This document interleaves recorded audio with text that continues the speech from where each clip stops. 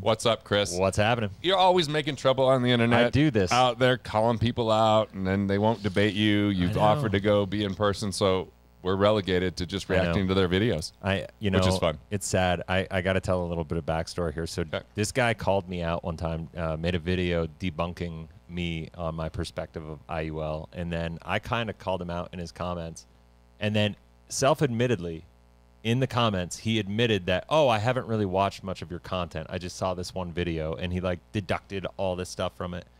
I made a video responding to him. I challenged him to a debate, and I'm like, you know, David, if you're so confident, this is your opportunity to put me in my place and show the world that you're right, I'm wrong, all this stuff. And then I offered to debate him. He said he couldn't. He lived in Puerto Rico. I said, don't threaten me with a good time. I'll fly to Puerto Rico anytime. And, you know, like, we're moving to the Dominican pretty shortly. We'll be like neighbors, David. Like, let's go. But I'll fly and that offer still stands. He wrote a book. He wrote a book, Power Zero, Look Before You Lerp, which is life insurance retirement plan, which, how do you feel about that? I don't love the term. I don't love the concept of retirement plan with insurance either. So I'm sure we'll have some reaction. Yeah, we'll have some. So let's get it. This video is all about, you know, IUL over whole life, why he and I haven't watched it all. I saw the title. It's a newer video of his, but it's 2 reasons he prefers IUL over whole life. So let's go. In today's video, you'll see part 2 of my interview with certified financial planner professional Brent Bowden, in which we discuss 2 reasons why I prefer Index Universal Life over whole life. Just talk a little bit about the difference. There's tons of different types of cash value life insurance policies. You know, why do you like the IUL over kind of the older? First off, same haircut. Yeah, digging it. Similar beard. It's almost like father-son that we're watching here. Yep. Whole life policy, and you know what makes that different. Obviously, there's also variable ones out there for people who want to be a little riskier, but you know the IUL for people who want to be a little riskier. Did he just insinuate that IUL wasn't risky? Right, and for people that want to be a little riskier, let's debunk that for a minute. People believe risk equals return. And that erroneous belief leads people to take unnecessary risk that confiscates wealth. Completely. This is a big part of why I wrote Killing Sacred Cows. I was so frustrated with people being like, risk means chance of losing. So how does increasing your chance of losing help you win? We want people to mitigate their risk. I work with so many entrepreneurs that are taking plenty of risk in their business. They're creating new products with intellectual property. Real estate investors that you work with, they're taking calculated risks with that.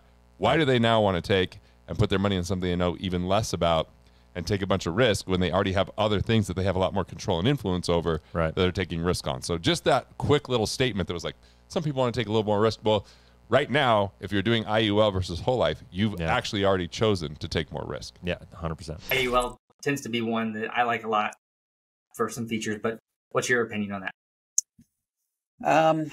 You know, I like the IUL over, say, whole life, and I've got a lot of people that read The Power of Zero who utilize whole life. So I'm not historically been one to dump on whole life. I think it has a place.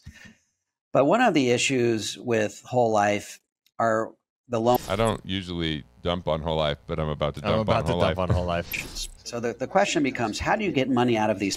Interesting term too, dump. Yeah, exactly. It's like, okay. Yep. Crap, dump, yeah, exactly. shit. Exactly. There we go. Policies tax-free.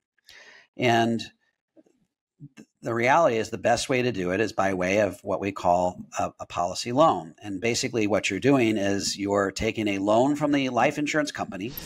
Okay. From the life insurance. That's good. Yep. They're charging you a rate of interest. And at the same time, the insurance company is taking money out of your cash value and they're putting in what I call a loan collateral account. And they're charging you they're crediting you a rate of interest. So you've got 2 sides of the ledger here. You got the insurance company that's charging you a rate of interest, and then they're crediting you back a rate of interest in the money that's been placed into that loan collateral account. I've seen life insurance policies where they charge you they charge you 8%, but they credit you back only 4%. So, yeah, I mean, where are those? So here's the deal. Like he's gonna come at this from a place of, I think, a big thing he does. I don't know if he's gonna go here in this video, but a big component that he focuses on is what he calls loan arbitrage, the 0% loan provision, which isn't even really a thing, by the way. That's him basically saying, that's his terminology. Wash loan, as they call it. It's the wash loan, right? So if you're going to earn 4% or pay 4%, you're going to earn 4%, and so it's going to cancel each other out. So it's a 0% loan provision, right? Like that's where he's going for. And I haven't seen this, but like I bet you he's about to say you can't do that in whole life. In other words, there's a net cost of borrowing of 4%. And that doesn't seem like a big deal, but that interest grows and compounds over time. And if you don't pay that interest back at the end of the year, they subtract it from your cash value. And then the next year you take another loan, they charge you another 4%, but you haven't paid back the loan from the first year. So now you're paying the interest from the first year and the interest from the second year. And that snowballs and compounds to the point where it could really force you to run out of money in your life insurance policy 10 to 15 years faster than you were anticipating, at which time you get this tax bill. We'd be like, yeah, you shouldn't do that. Yeah, I mean, he's hitting the nail on the head. That's the problem. And so we're on the same page so far. Where's the turn? Yeah, exactly. Right? And you lose your death benefit, so it can be really bad. It's like, and man, if you do that with IUL, it's a policy lapse, or with any policy, it's a policy lapse, and now you could owe tax on those gains. Not just the gains, you owe tax on all the loans that are outstanding too.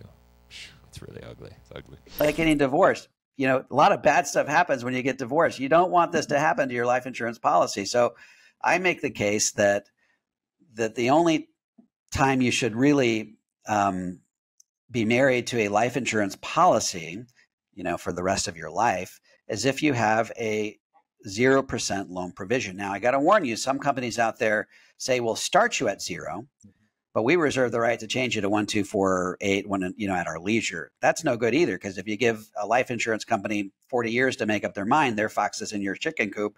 And I can guarantee at some point we're in alignment with that, right? Yeah, I mean, yes and no. I mean, he's talking about like the 0% loan provision. The problem that I have, and I know he's going to go here, so I'm just going to call it before he does because it's on my mind. He's talking about the 0% loan provision. The problem is when you run a wash loan, he's talking about the fact that he's comparing apples to apple, or he's comparing apples to oranges, but he's pretending he's comparing apples to apples. So he's saying in IUL, you have this wash loan provision option, right? And so therefore you can control the loan costs, so therefore you're protected, right? And he's going to say that you can't do that in whole life, which whole life is a much more predictable. You may not control it completely, but it's certainly more predictable, and you can, you know, you can. And he's going to neglect mentioning M&E mortality costs changing in IUL, exactly, and the term chassis, you know, with 100%. That cost going up over time through mortality. And when you run illustrations with IUL, and you run the index loan or participating loan or variable loan option, it's all the same thing. Different companies call them basically by those 3 names. You are building in 50 basis points of positive arbitrage on the illustration. That's not how it's going to really work, but you're injecting a ton more risk. 0.5% of gain, essentially, because you're going to make more than the borrowing cost. And what happens is that makes it so the illustrated income, amazing. It looks sexy. It's like it's sexy. That at some point in time they're going to change things in their favor. So I really prefer LIRPs that have a. So first off, LIRP is a term he made up. Yeah. Life Insurance Retirement Plan. Good marketing play. Good marketing play, but that's not a real thing. Yeah. It's just an indexed universal life policy. Yes. Okay. Guaranteed 0% loan, ironclad loan provision. It's guaranteed in the contract. Let's say this too. Like, he wrote the book, The Power of Zero. He wrote the Look Before You Lerp. And the whole idea behind this, like, I agree with a lot of the things he says. A lot of the stuff he talks about in The Power of Zero, the taxing, the benefits of taxation, and the idea of getting to a 0% tax bracket, not being able to do it without life insurance and all these different things. It's just the chassis he's using. I agree with 95% of it. The problem is, my problem with it from a principal perspective is that he's using all these concepts to push IUL sales through his IMO. Like, you know, and it's all to push this product that is actually injecting a ton more risk into your personal financial world than you realize, and it's a highly complicated, highly sophisticated, much more risky product. What is it, like 10 to 1 people selling IUL versus whole life? At least it's crazy now. Like, I don't even know the number, but it's probably more than that at this point in time. Contract, they can never ever change it because you want that loan provision to be tax-free and cost-free. All loan provisions. First off, how could it be cost-free? Yeah. That's a technique. Like, let's talk about that technicality, because you're no longer earning the index if you're at a wash loan, are you? Well, he's saying that it's he's saying he's going to use the wash loan. So you're paying 4%, earning 4%. But you're giving up the upside. You're giving up the upside. Which is a cost. Which is a cost. It is a cost. I'm just saying, like, we have to talk about the full economic structure. But it's even more than that, because there's a cost of the net amount at risk, and because of the annual. Yeah, when you take a loan, does it change the net amount at risk? It doesn't. No. So when you take, let's say you're 65, when you take your first LERP payment, right? Like first LERP income payment, and you have $200,000 net amount at risk. You're paying annual renewable term. So if you do a wash loan now next year, and you haven't eaten into that net amount at risk like all these IUL agents say you do, so the older you get, the more expensive the cost of that $200,000 death benefit. And so there's absolutely a cost in this 0% loan provision. So let me be clear. When you take a loan that's a wash loan, that does or doesn't count against your net amount at risk. It does not reduce your net amount at risk.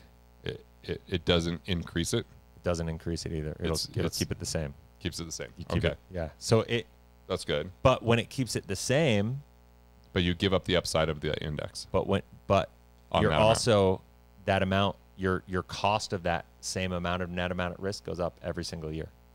Right. Right. Of whatever is at. Whatever it is. Because of mortality. Right. Exactly. Which, if that lapses, creates a major problem. Whole loan provisions are tax-free, but they're not all cost-free. And so the devil's in the details when it comes to those loan provisions. And IULs have certain IULs with certain carriers have guaranteed loan provisions, 0% loan provisions. Whole life policies do not. And if the goal is to build money up. So let's talk about that. Yeah. Whole life loan provisions, direct recognition, non-direct recognition. Correct. Those two things, and what we're dealing with differences in loan, because it isn't going to be a wash loan. No, it's not. I mean,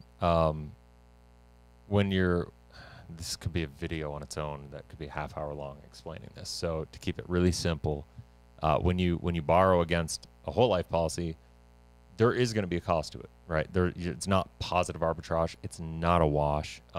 In a non-direct recognition company, if the environment were a specific way and the policy is old enough, like, over the past 20 years, and if the policy were 25 years old and it could work, and you could actually have positive arbitrage. Right now, if you're entering that retirement, it's not going to be there, right? You're going to be upside down. You're going to have an extra expense. But here's the deal. Dr. Wade Pfau talks about this all the time. Like, there are controllable elements, right? And the variables are much more predictable, and it's like anything else in the economy.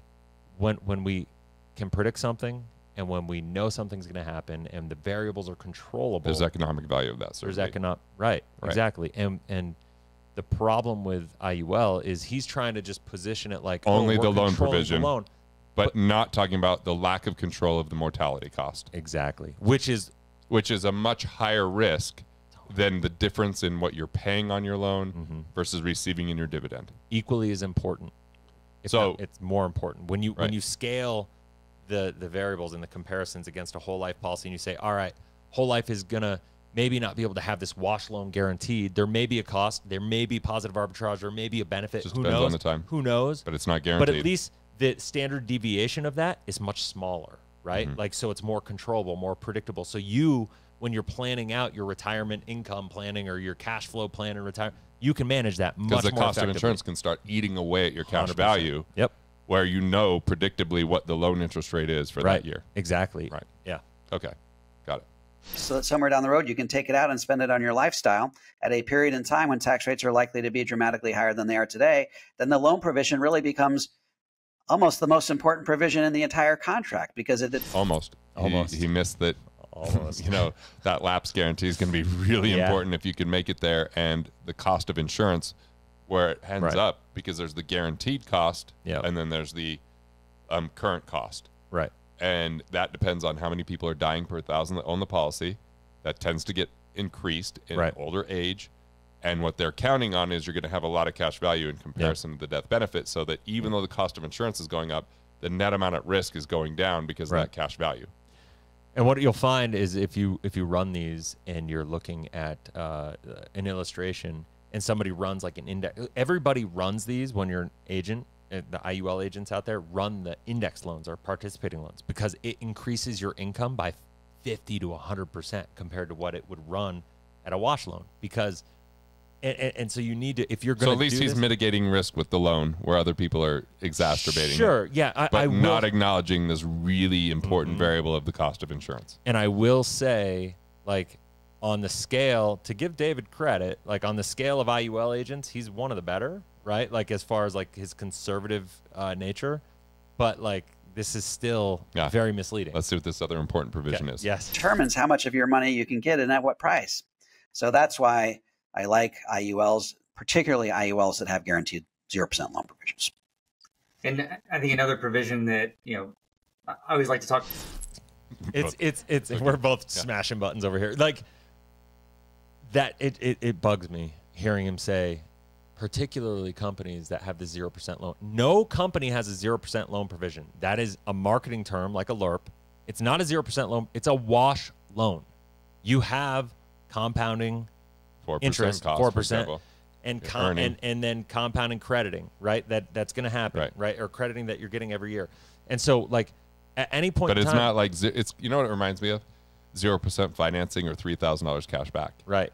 It's not a 0% loan because you forfeit the $3,000 cash back. 100%. Right. Not exactly the same, but it's ultimately language matters.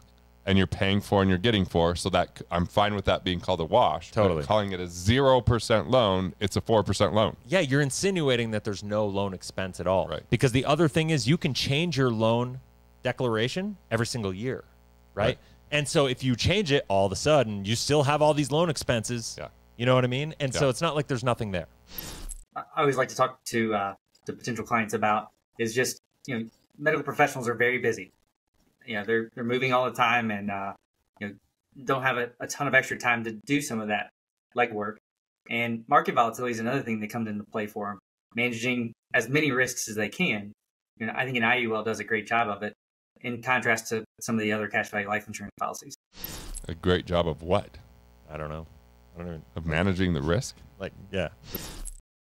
Yeah. So what does the IUL purport to do? The IUL purports to give you exposure to the upside of the market with a guarantee against market loss. It's nothing exotic here. So you're getting.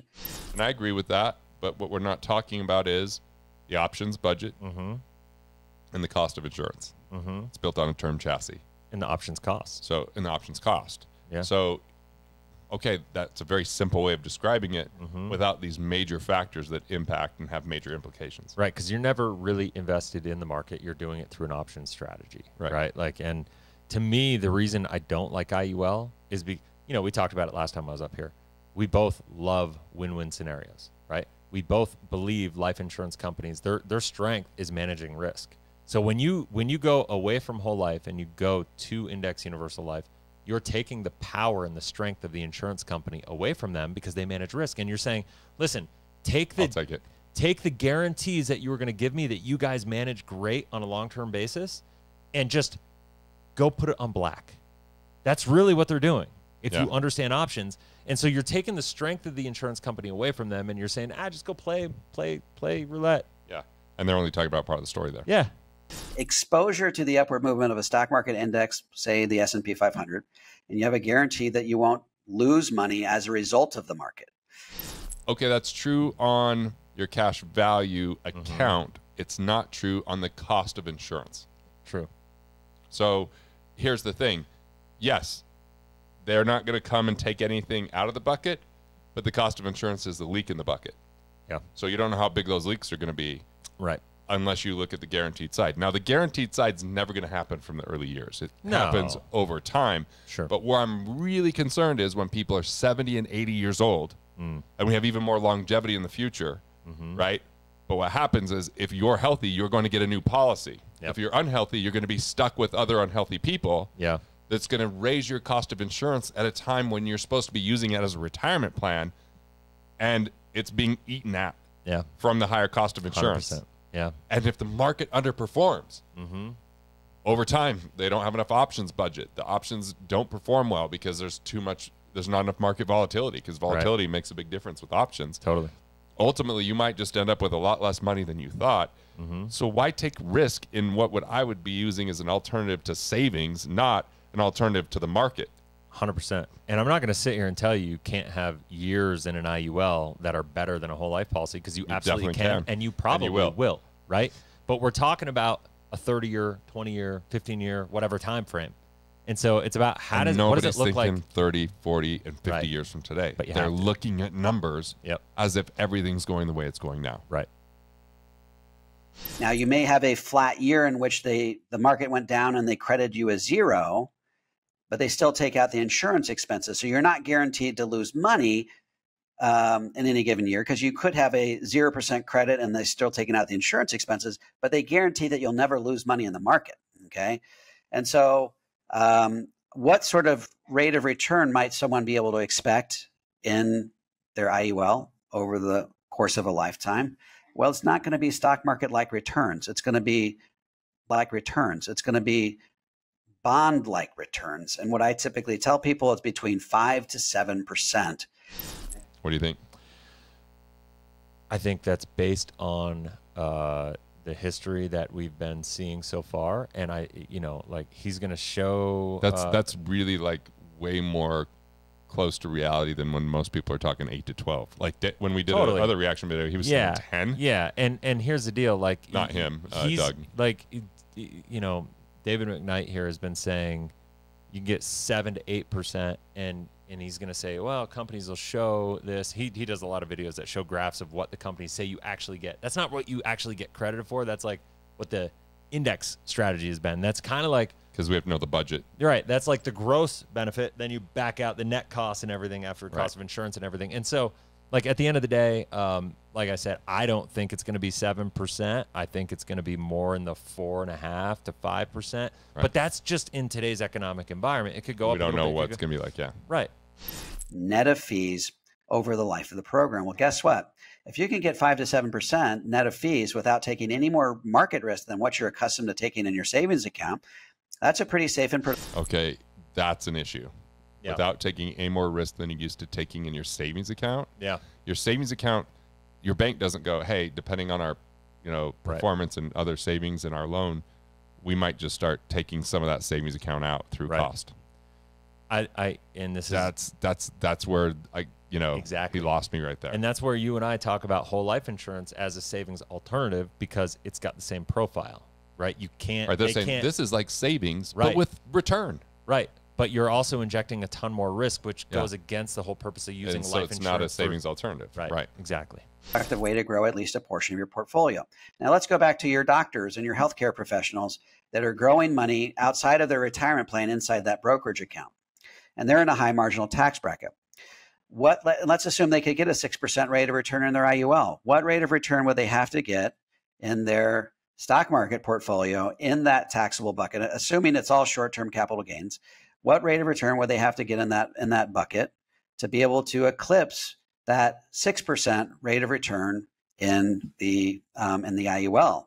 Well, you do the whole thing where you divide 6% by 1 minus their marginal tax bracket, and that gets you to somewhere on the order of 9%. Okay, for these people in the higher marginal tax rate. So in other words, if you were to... As long as the policy doesn't lapse. Yeah, exactly. Then you're in a lot of trouble. Yeah. But nobody's talking about here. I've said similar things. Yeah, but the problem is you're not going to know. The reason I can't stand IUL is because you're not going to know that you have a problem until it's too late. Right. Have the choice between an IUL versus growing money in a stock portfolio in your taxable bucket, your brokerage account. What rate of return would you be required to get to, in the end, net? So what he's talking about here, you and I both have a huge issue with, because he's still kind of like doing this comparison, stock market versus insurance, and he's still coming at it from like the retirement mindset, this accumulative kind of distribution, like it's not value creation, it's not like investing in yourself, it's not like, you know what I mean, like building anything of value. It's an easier sale, it's an easier conversation.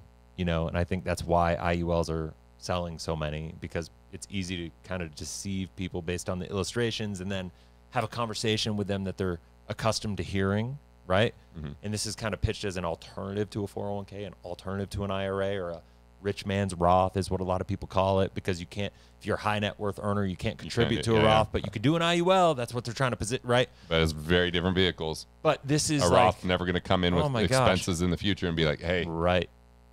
You know what? Based upon the performance of Roth, we're going to start charging 5%. Exactly.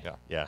Net more money than you would if you just invested in IUL. You'd have to get 9%, and you have to take all the risk commensurate to that 9% rate of return. And so now all of a sudden you're saying, wow, I can get tax-free growth. Even if it's growing only at 6%, that's probably superior to what I could get in a stock portfolio. Plus I get a death benefit that also doubles as long-term care. And so this is why I think for people that you're addressing day in and day out, the IUL becomes a very, very compelling alternative for people that are growing money in that taxable bucket. Yeah, absolutely. And that's 9% net of fees. So that's right. If you have an advisor doing that for you, and then you still have to. So they're saying that the 5 to 7 is net of fees. Yeah. I mean, like, it could happen. It could. But like, here's the deal. We've been for a decade. We've been in the lowest interest rate environment. We had the greatest bull run of all time. Once again, I'm going to go back to my IUL challenge, and like, we came through the greatest bull run of all time with a product. He just said it here, provides upside potential due to market participation, right? We just came through the greatest bull run of all time. The IUL challenge says, just show me one illustration that outperformed the conservative illustration it was sold based on, because they all tell you it's conservative. And if we just had a great bull run, you should have participated in the upside. Right. But nobody did. Nobody has. And anybody that can show me, I'll pay you $2,500. Yeah. Yep. To account for that. So that's right. Yeah. Well, shifting a little bit. So we talked a lot, I know in your book, about kind of the tax ramifications, as well as, some of the strategies that you look at. What's your thoughts on? He needs to see a sleep doctor, man. He's really tired. Yeah. Stressful in Puerto Rico. So, financial planning a lot of times doesn't take just one person to be able to exhibit the best experts. Who do you like to include on your team when you're working with clients? Well, I think you have to have like-minded professionals. Not all CPAs, for example, buy into the tax-free paradigm.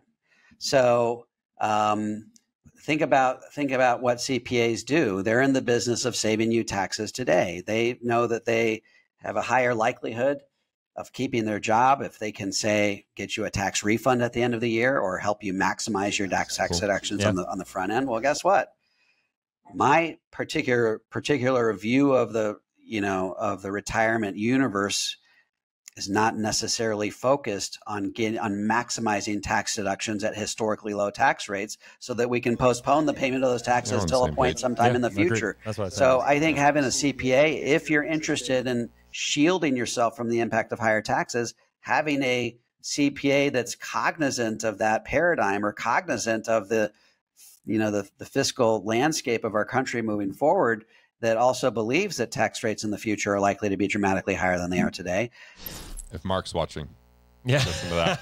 I think it's important to have those types of people on board. Same as far as attorneys go. I think it's just important to make sure that this team that you're building around you is like-minded, that they're on the same page when it comes to, because the Power of Zero tax-free paradigm is diametrically opposed, if you will. I give it to him, man. He believes in it. He moved to Puerto Rico. Yeah. Right? Yeah. So it might be 0% on a lot of stuff like capital gains and crypto and whatever. But then, 4%, 15% at most probably paying in tax. So, that's part of this Power of Zero concept. Like I said, 90% of what he's like, it's just great. The uncalculated risk of what the IUL brings. Yeah. To the tax-deferred paradigm. The tax-deferred paradigm, get all the deductions that you can today because you're going to be in a lower tax bracket in retirement. That's exactly the opposite of how we see things going down over the next 20 to 30 years. And so you need an attorney, you need a CPA, but you need these people to all be on the same page. And so I usually recommend you giving a copy of The Power of Zero to them and then just standing back and seeing how they react, right? And a lot of people read that book and they have an epiphany and they change right there on the spot. Yeah, well, it's certainly interesting in the foreword to have Ed Slott on there. That certainly helps give some gravitas to the book. So his opinions are always well respected in the CPA landscape. Right now, and people say you're probably familiar with the White Coat Investor, since he runs in the same. You know, he and I almost debated back in the day, long ago. Really? Yeah, I was set up, and don't know what happened when I got canceled. But he was actually pretty kind about killing sacred cows. Really? He reviewed it. He had things to say about it he disagreed with, mainly my stance on the market. Yeah. Called me out for straw man on something. Like, there was a couple points I'm like, yeah, I get it. See where he's coming from. But I was like excited to do that debate. Oh, that would have been amazing. But he bailed? No. Someone knew the two of us and told me it was going to happen. And it didn't happen. Same space. He'll say, name one retirement expert out there that is in favor of cash value life insurance. I'd say, I'm happy to. And I quote Ed Slott. He's got a whole PBS special on why cash value life insurance can do some things that nothing else can do. He says that cash value life insurance and Roth IRAs will do more to minimize or eliminate taxes from your retirement plan. I just want to say cash value life insurance, by the way, includes whole life insurance. And so like the purpose of this video, the title of this video is 2 reasons I prefer IUL over whole life. And from what we've heard, there's been one, and that one was just like a horrible example, right? Because it doesn't really solve the problem. You're still injecting more risk. Whole life, you have more control over the variables, more predictability over the variables. So the rest of whatever you have going on, you're going to be able to manage your whole situation much more effectively. Yeah. And from your heirs, from the taxes your heirs would have to pay than any other combination of investments. And so Ed Slott is very ahead of his time when it comes to those things, which is why I asked Ed Slott to do the foreword for my book. That's perfect. Okay, folks, that was part 2 of my interview with certified financial planner. So here's the deal.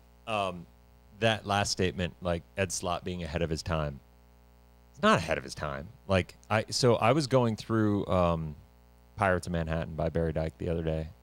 Every now and then I like to go through that book because it's just like so awesome. Like there's so many spreadsheets. I'm that nerd that just loves to get into that stuff.